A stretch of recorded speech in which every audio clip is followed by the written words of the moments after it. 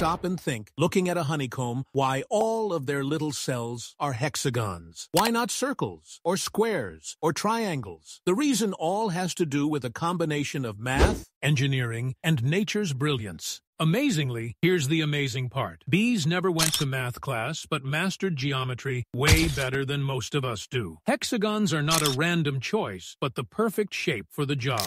Allow me to break it down. Hexagons are special in that they fit perfectly together without gaps or overlaps. This is a tessellation. Try building with circles like building a honeycomb, and there would be space between each circle wasted. Bees don't have room for waste. They need every bit of space for honey storage and baby raising. Plus, hexagons use the least amount of wax while being incredibly strong, which is great news for the bees since they save on energy and resources. Think about it. A single honeybee produces about 1/12 of a teaspoon of honey in its lifetime. Building hexagons is a great way for the bees to get the most bang out of their precious effort. This shape also distributes weight evenly, keeping the honeycomb sturdy, even when it's full of honey. Bees have used this design for millions of years. Can you think of any other places in nature or even in human design where hexagons are used? Drop your ideas in the comments.